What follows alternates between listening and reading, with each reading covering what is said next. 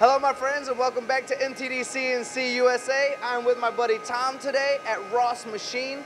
Ross was started in 1986 and the very first machine they invested in was a Matsuura.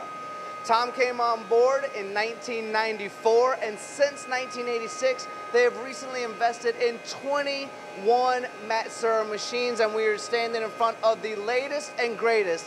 And Tom is going to share with us why he went for the MAM 72 and how the benefits has helped him create success at Ross Machine. So Tom, thank you so much for being with MTD. Yeah, thanks, Tony. The 63V was a machine that we've wanted the larger capacity. We had a 6-pallet 63V that we picked up in 2010. We recently sold that and then upgraded to the 18 pallets. The 18 pallets was definitely a machine that we wanted to add here at Ross. At the same time, we like having redundancy, so we took the 63V, bought 2 of them, so we have a backup to cover our lights out manufacturing that we do here. Well, I'm walking around here and you guys, if you ever get the chance, stop by. I mean, you guys are awesome, but I have the great privilege to walk around here and every machine is running constantly. I mean, the noise is everywhere. And you guys have 33 total machines, 21 Matsuuras, but if I'm not mistaken, you have 15 to 18 employees actually on the floor running these machines. Yeah, early on, we started running lean, started getting higher cycle times with the machines. One person could run multiple machines. That started like late 90s. In the early 2000s, we started to get 5-pallet horizontals. The horizontals could run pretty much through the night. We started looking at the 15 hours that we were gone in the evening. So then we went, recently, we started looking at how many hours in a week.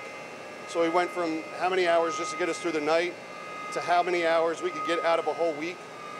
Now we're starting to trend towards a month to see how efficient we could be with these machines during a whole month. That's been interesting. So with the multi-pallets, we started going to 11-pallet horizontals, then getting into the 5-axis, we started getting into 32-pallet 35Vs, the 24-pallet 42Vs.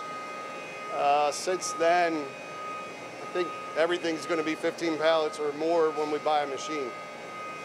And that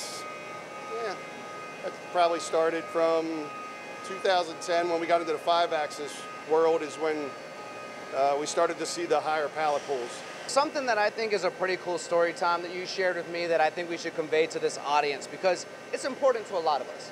You said that you started when you were younger. We talked about 1994 and you know, some of your friends and family have been a part of this growth. And when you first started, there were 3 shifts.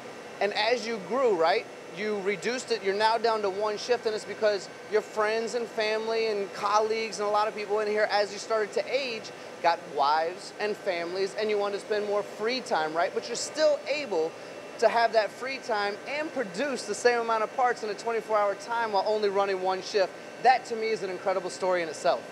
Yeah, so my co-worker Keith, his father was a contractor, had his business. My father started this business and worked a lot of hours. So the family time, you know, was limited. When me and Keith got more involved with the company and the equipment that basically my father was not afraid to invest in the company and buy equipment that a lot of people would not necessarily invest in because it might be a little more expensive, meaning the pallet pulls. We were able to push the company in a direction we could spend more time with our families.